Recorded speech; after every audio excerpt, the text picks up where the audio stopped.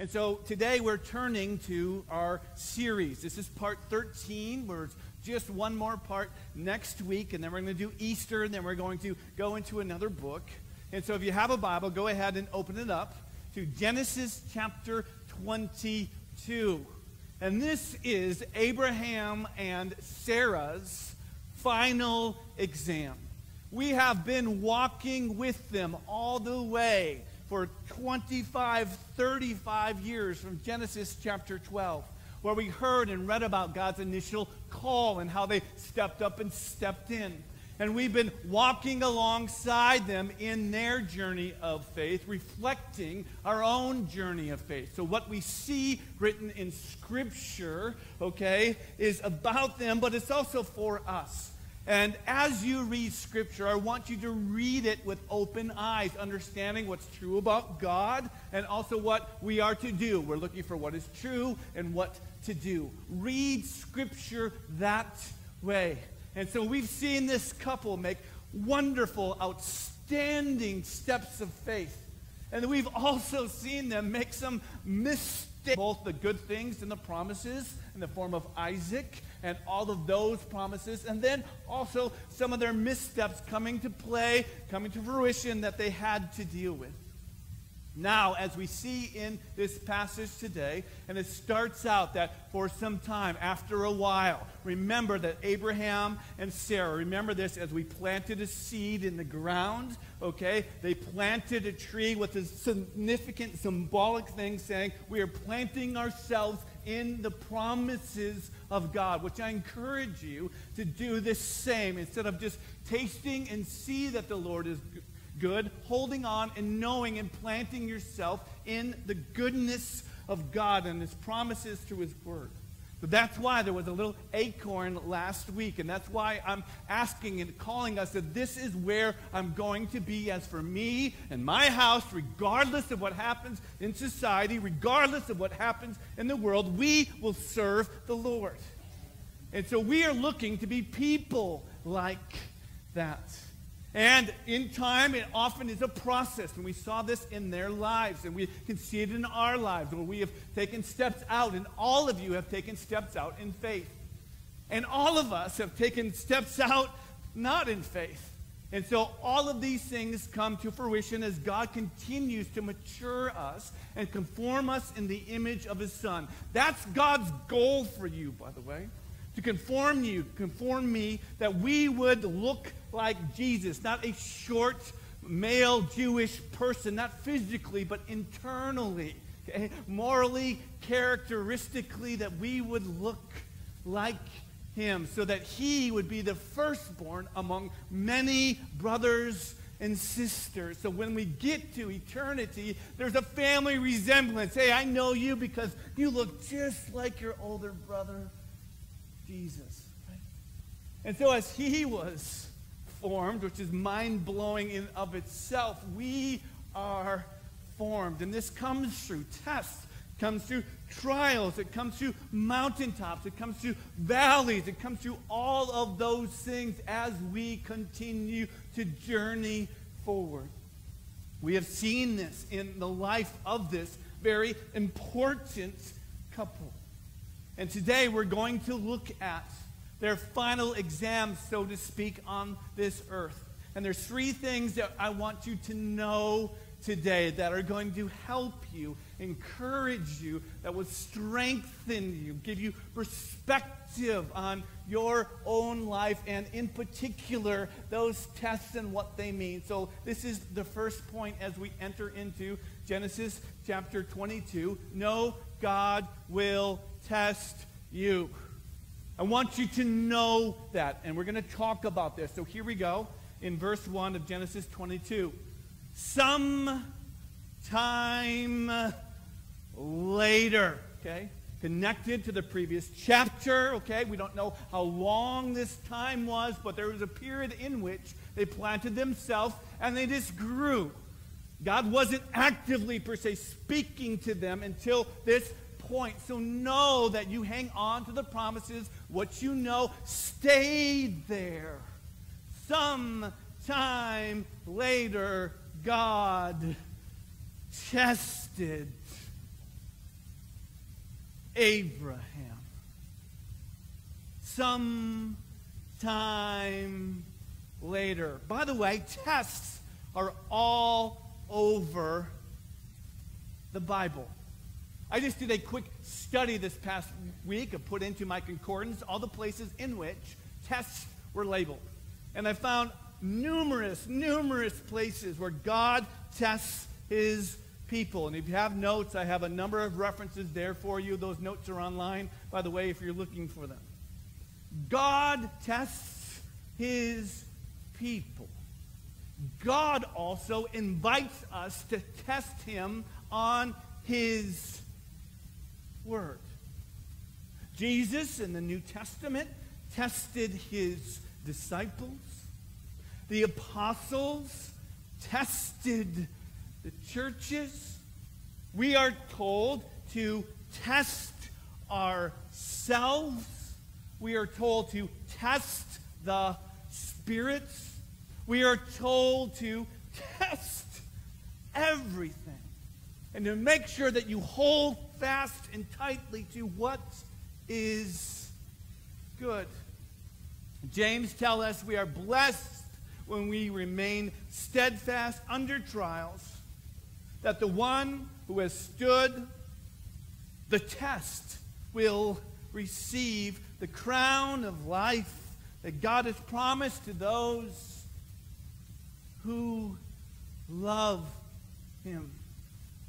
And at the end of our life, our lives will be tested through fire. So don't be surprised when there are tests.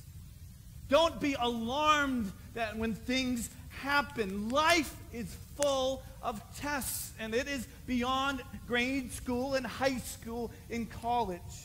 These things continue all throughout our life, and tests are a normal part of life in relationships with others and with God. Know they're coming. Know you will face them. Don't be afraid, but be prepared.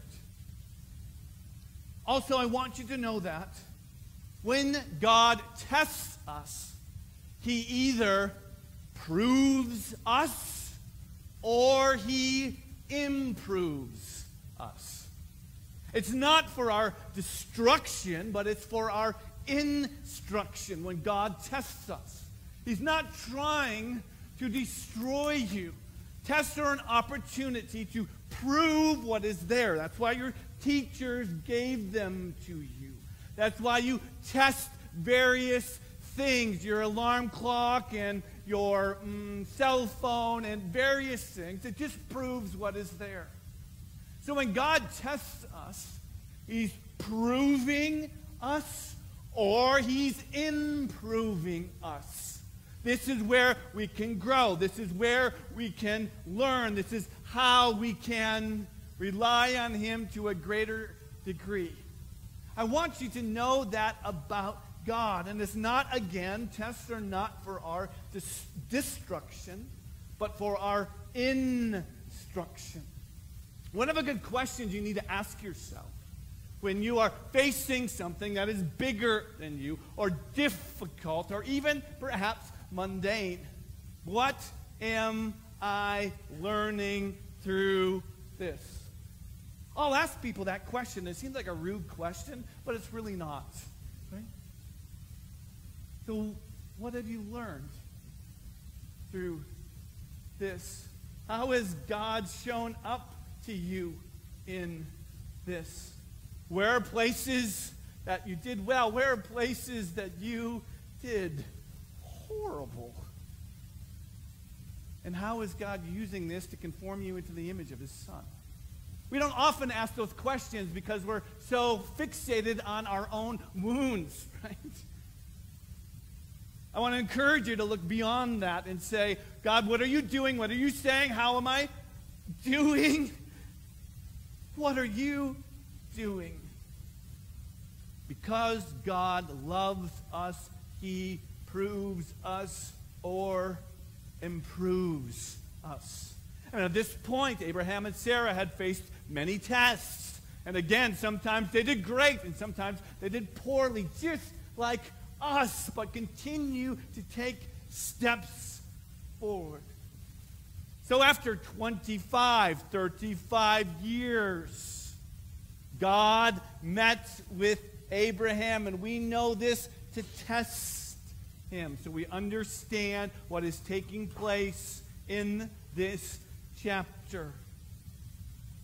He said to him, Genesis 22, the second half of part of verse 1, and he said to him, Abraham. He didn't say to him, hey, you over there, what's your name again? Right? You don't ever need to wear a name tag with God, by the way. He hasn't forgotten your name. He knows your life. You are not off of his radar. He hasn't lost anybody, including you in your life. So if you feel like God has forgotten you, that's a lie. Right? God has not forgotten you. He knows your name. He knows where you are. He knows all that is taking place internally, externally. He knows. He sees. In just the right time, he works powerfully as he continues his grand plan. So he said to him, Abraham. Abraham responded. I love this response, by the way. He didn't say, where you been, yo? Right? Like, really, it's you again? He didn't respond that way. Why? Because he'd grown a relationship with him. What a privilege it is for God to speak to us. Come on, now hear me. Right? What a privilege it is. And Abraham, instead of hiding like Adam, here I am. Here I am, Lord. Here I am, promise giver. Here I am. What a beautiful response, he replied. And God said, take your son, your only son, whom you love, Isaac, the son of promise. Now, did he have another son? Yes. In one sense, there was a separation, and there was a death, so to speak. There was one son left, the son who he dearly loved, the son of promise, the son that had been anticipated, the son that brought laughter. He says, hey, take the son that you love, go to the region of Moriah. And here is a startling ask. Sacrifice him there as a burnt offering. On a mountain, I will show you. Now, the first time you probably have read this, it probably shocked you. What is this? Right? I thought God was pro-life, and this was pro-promise. And then God is asking this man to sacrifice his own son by his own hand in worship to this God who gave this son and extended this calling. What is going on here?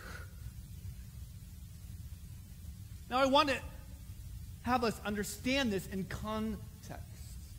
Because the first time that God extended an invitation to Abraham and test him, he was asking Abraham to leave what was familiar and comfortable, right? Leave your people, leave this region, leave your father's family, asking him to leave what was comfortable in exchange for what was offered. For I will make you a blessing, and I will give you a place, and I will bless you, and all of the nations will be blessed by you. That was a particular type of test. Will you believe me and leave what you know behind in the hope of and in the promise of what I am yet to give you? That is a certain test, and you and I will face that and have faced that test. Will you leave all and follow me? That was his first test. Now, his final exam was a little different. This was a test that after he had received the promise, it wasn't a test to give up for something better. It was a test of, will you now give up this blessing because you love me? Will you sacrifice for me? It makes us question, do you love God for what he gives you? Or do you love God because of who you are? That's a massive question. And unfortunately in our country, this prosperity theology makes God into jackpot Jesus that we're looking to get from him. And if God doesn't give me health and he doesn't give me wealth and he doesn't bring all my kids back or make my hair grow back again, then I'm not going to let him anymore. Like he's beholden to us. And many, unfortunately, Western American Christians have grabbed onto that. They only follow God because of what they think they're going to get from him. That's not the question here. Will you follow and obey God because you love him, you honor him, you would gladly give everything you are to him? That's the maturity question, not the immaturity question. I know people who have lots of influence, that are famous, that have a lot of wealth, and I know a couple really wealthy people. As they grow up, they wonder why people want to hang out with them. Are they wanting to be around me because they would get something out of it? Or do they actually want to be around me because they're choosing to be around me regardless if I give them anything? God has everything, and we have to ask ourselves, why do you follow him? Are there benefits? Yes. But in following God, there comes times in which will you sacrifice for me? Jesus said, if you love any other person more than him, you and I are not worthy of him. That kind of twisty, generalized image we get in American Christianity of Jesus kind of waiting around for you to kind of notice him in the corner as he kind of says, will you please like me? That's not the correct image of Christ. He says, come follow me, and he keeps moving. And he tells us, do you love your father or your mother or your grandparents or your children or your grandchildren or your great-grandchildren or even your life more than me? If that's the case, if I'm somewhere in your priority life, well, I love my wife, and Jesus is kind of somewhere, he says, you're not worthy.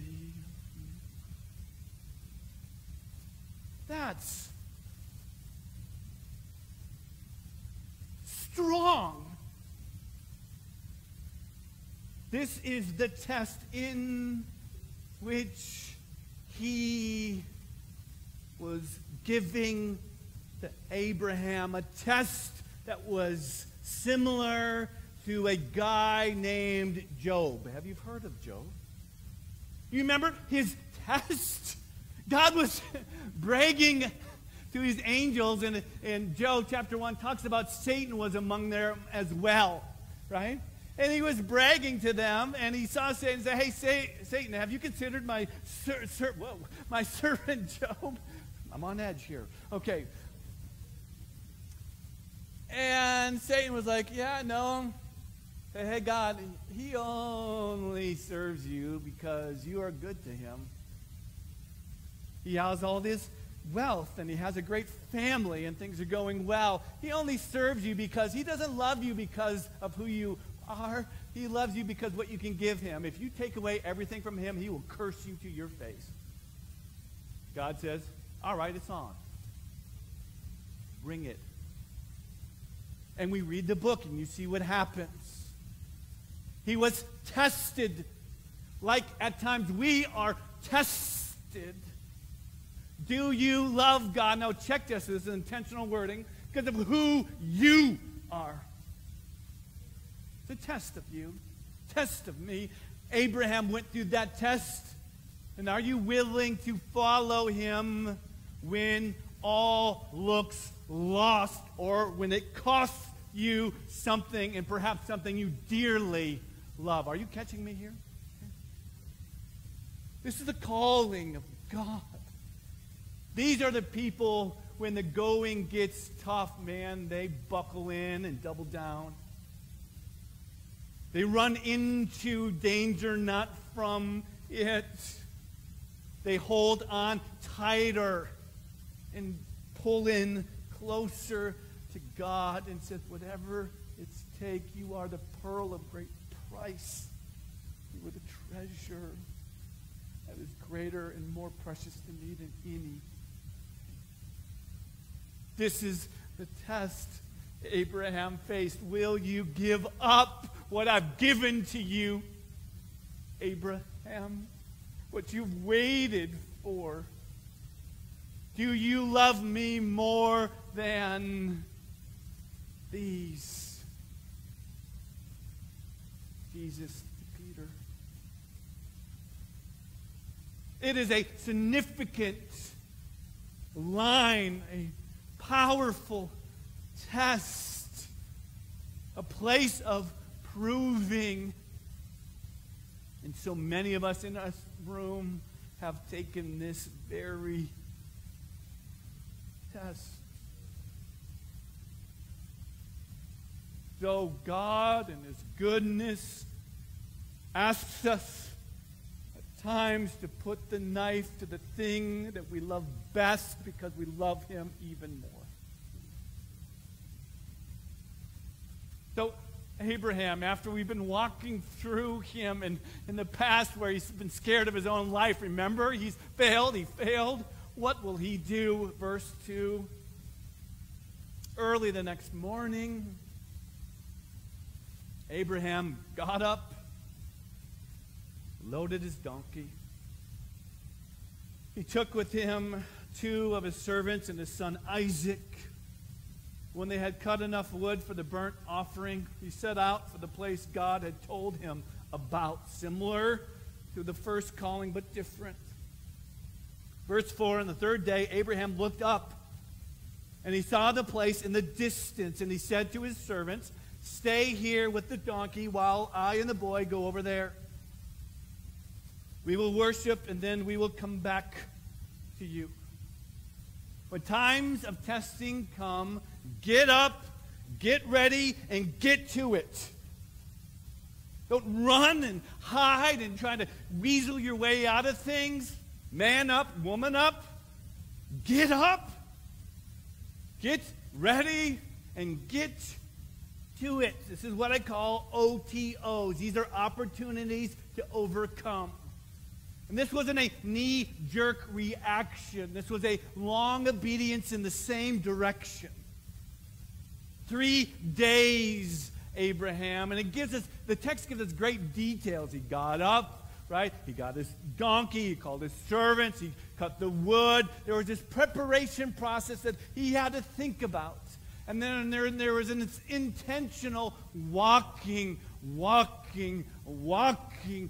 mile after mile, 3 days worth of looking at his son, looking forward, looking beyond to God, and intentionally making steps in God's direction. Not just, well, I'm going to do this now, get it over with. This was an intentional test. He had time to turn around and say, yeah, I can't do this. He had time to say, I don't think so. And I don't know his thoughts, but I would have been probably a mess, to be honest.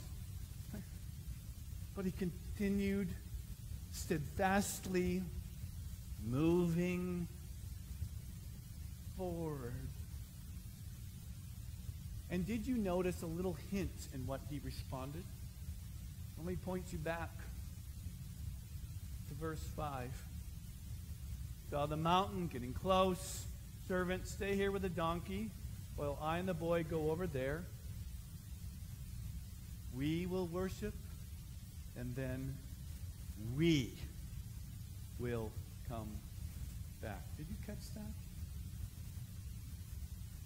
Abraham, knowing and trusting God, he said, we're going to go and we are going to come back. There was a statement of faith. So what was happening there?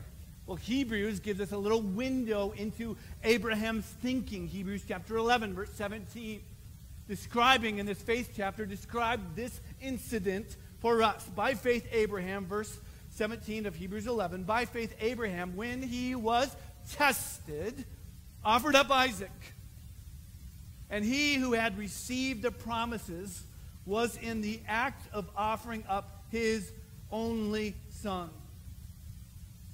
of whom it was said, through Isaac shall your offspring be named.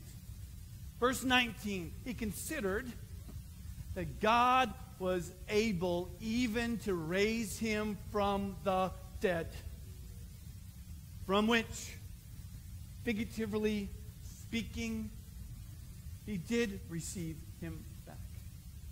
You see Abraham's growth here? Remember when they lied, they were scared of their death. They're going to kill me, these Egyptians, because of you. They're going to kill me, these Philistines, because of you. They're going to kill me. Now he's come to a point of planning himself and God's promises and saying, you know what? Even if I'm killed, even if he's killed, God will keep his promise to us. I'm going to follow him regardless of what happens because I trust him for my past and I trust him for my present and I trust him for the future, and he is God and I give myself fully to him. Maturity, faith. They're mature people. It takes some time to walk that way. Where are you in your tests? Where are you in your maturity? Where are you in your faithful following of the faithful one? Even though he slays me, yet I will worship him. Remarkable. Second point. Cramming a lot in this, but we're going to go. No, God will provide for you. He will test you because of his goodness to you. But in his testing, there will be provision. Here we go, verse 6. Abraham took the wood for the burnt offering, placed it on his son Isaac. And he himself carried the fire and the knife, and the two of them went on together. Isaac spoke up and said to his father Abraham, Father? Yes, my son. The fire and the wood are here, but where's the lamb? Where's the lamb? The burnt offering? Abraham answered, God himself will provide lamb for the burnt offering. My son. And the two of them went on together. Here's the truth. God always gives to us what he requires of us. You are not left alone to your own devices, in your own strength, in your own wisdom, in your own power. He asks us to follow him. He asks us to trust him. And he helps us in so doing. Philippians 2:13, it is God who works in you. Why? How? To will, giving us the desire to follow him, and to act, giving us the power to do what he asks according to his good purpose. God works in us, and when he asks us to follow him, he gives us even the desire to follow him. And then when he asks us to do something for him, he gives us the power to act according to his will, so that God will be in all and sufficient and working through all for his glory and his grace. So even your desire to be following God and be in relationship to him is from him. And even your ability to do anything, to walk in his direction, is because he's empowering you. You are not left alone. You are not left to your own devices. He will never ask you to do something alone, because he's always with you.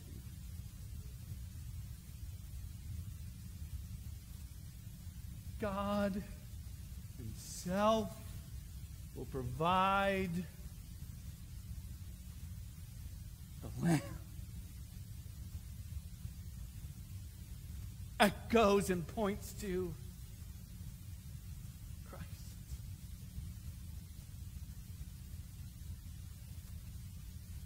Verse 9. When they reached the place God had told him about, Abraham built an altar there. It required something of him. He arranged the wood on it. He bound his son Isaac, laid him on the altar on top of the wood. Then he reached out his hand and took his knife to slay his son. But the angel of the Lord called out to him from heaven, Abraham, Abraham, here I am. Can you imagine that moment? Here he was. God had arranged. Here was his son. I don't know how Isaac responded to this. I don't know if they had conversations. I don't know, but here he was, his beloved son. I cannot imagine this. I have 2 daughters, and they are beloved by me. I cannot imagine this. And here he was, ready to make the blow.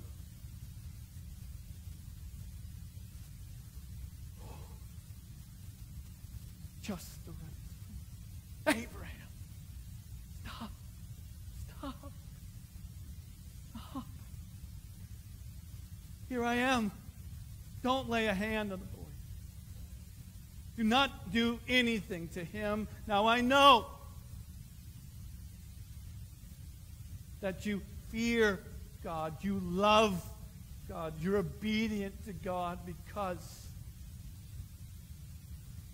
you have not withheld from me your son, the most precious thing to you, your only son. Abraham's faith and love for God was proved genuine by his actions. Did God know what was going to happen? Of course he did. Again, he wasn't like, boy, I hope this turns out. He knew what was going to happen. But God in his sovereignty, pointing to the proof that was interior, that was proved by and completed by what happened externally. Abraham's action was proof of his faith That is why James points to this incident in this way. James chapter 2, you see that faith was active. His faith, this is Abraham's faith, was active alongside with his works. And his faith was completed by his works. And the scripture was fulfilled that day. Abraham believed God, and it was counted to him as righteousness, and he was called a friend of God. If you love me, you will obey me. And he had faith, and it was proven by his actions. Our actions are proof of our faith, not the basis of our faith. Hello, okay? By grace you have been saved through faith, not as works of your own. You cannot earn the righteousness of God because you're good, but you're not Jesus good. Atonement. And then we are God's workmanship, created in Christ Jesus to do good works, what he has prepared in advance for us. They're coupled together. Our faith, like one wing, right? Coupled with our works like another. And now you're moving, baby. You are flying. But one, you just go around in circles and you will go down. The other works without faith. You just go down. But together, up, up, and away. Abraham worked these things together. Verse 13. Abraham looked up, and there in the thicket he saw a ram caught by its horns. He went over, took the ram, sacrificed it as a burnt offering instead of his son. So Abraham called the place, the Lord will provide. Jehovah Jireh. And to this day it is said, on the mountain of the Lord it will be provided. This is atonement, substitutionary atonement. One thing taking the place of another thing to pay for the consequences. Now here's a cool thing. On the mountain of the Lord it will be provided. What mountain were they on? Moriah. Right? Go to the mountains of Moriah. There's only one other place in Scripture where this mountain range, this mountain was talked about. 2 Chronicles chapter 3. Then Solomon began to build the house of the Lord in Jerusalem on Mount Moriah. Want to know a cool thing? Abraham lived over here by Beersheba. 3 days went over. He went by Jerusalem to this mountain range in which this foreshadowed the place in which God would meet his people on the mercy seat on his altar, Mount Moriah. This was also the place in which David, on the threshing floor on Mount Moriah, said he stopped a plague, the wrath of God, by a sacrifice, and he said, I will not give to the Lord what that costs me nothing. Same spot. And on this same mountain, there's a place called Golgotha. Have you heard of it? God will provide the lamb. This event points to Christ, the Lamb of God who is sacrificed. God who gave his one and only Son, as this man Abraham gave his son that he loved. Are you seeing this? Pointing to Christ. Even on that very range. Incredible. Thirdly, musicians need to come up. I'm going overtime. I know we're doing communion. Lots to talk about here. It's important. This is a super important passage. Super important. Yeah, come on up.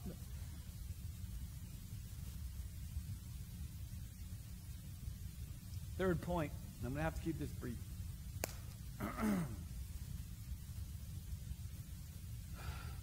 No, God will keep his word to you.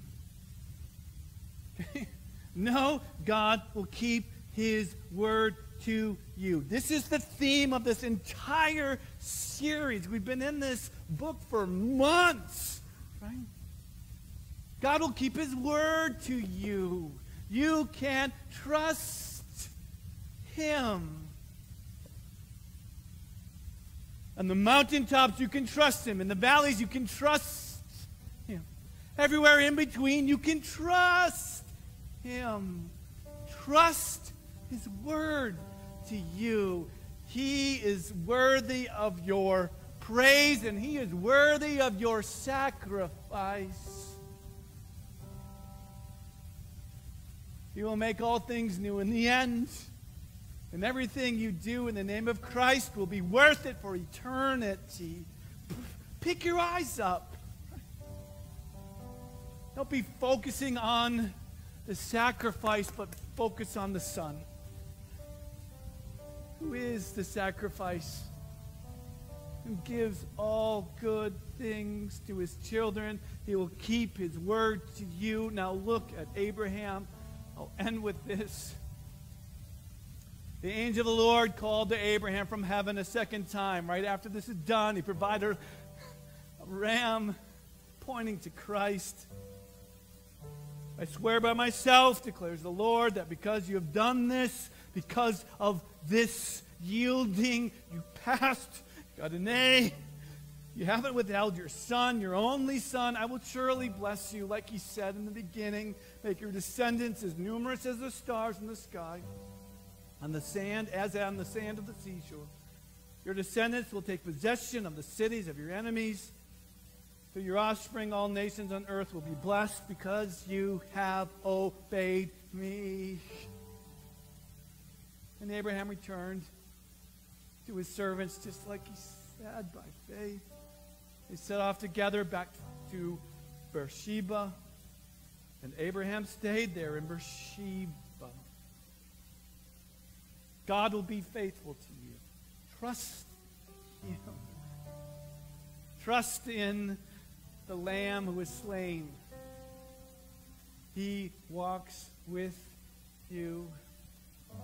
Faith grows one step at a time. It grows by the foot. One step at a time. He is your good God. The same God that was to Isaac and Abraham and Jacob. Same God, same Spirit who calls to you. He is the way maker because he is the way. And so we are going to transition now to communion, a way of celebrating that. I know it's going over time, but it